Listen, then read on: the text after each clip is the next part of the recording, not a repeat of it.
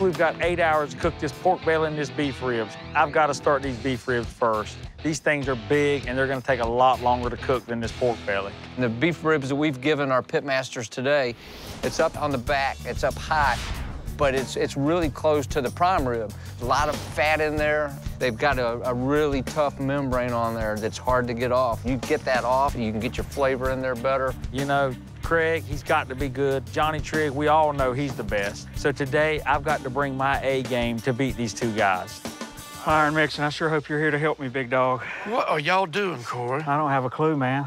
But I wonder what would happen, Myron, if we cut them in single bones and cook them like that. That's a big old single. Man, I hope you're hungry. Like you got a whole lot of whittling to do right here. You be careful. All right, brother.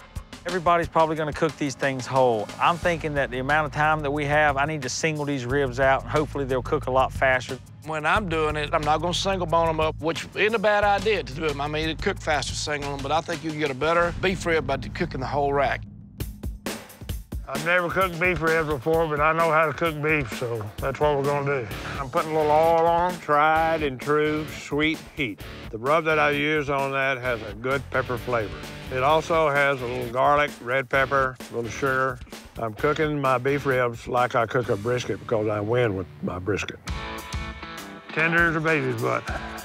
We're gonna show them. We can cook them. Yeah, we're not going sweet on them. We're going Texas style. I'm gonna just leave it taste like beef. Some pepper, some garlic. To beat Johnny, I gotta make sure that I can adapt and overcome, I think, traditional Texas-style barbecue, and that's what Mo will like and the judges will like. There's something ironic here to me. You got Johnny Trigg from Alvarado, Texas, bringing in some sweetness. On the other side, with Craig Kimmel, he's come from Florida, which is notorious sweet barbecue, and he is staying away from sugar. He's saying it's doing Texas style. I'm telling you, that might not work out because, you know, you have to cook and understand what that's all about.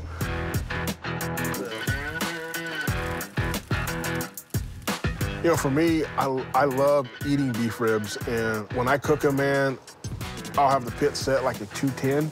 I let them cook for 8 to 10 hours, depending on the size, and I walk away. The key for these pitmasters today in this short period of time is to get that fat rendered out and produce a juicy, tender rib. The worst thing our pitmasters today could do with these beef ribs is undercook them.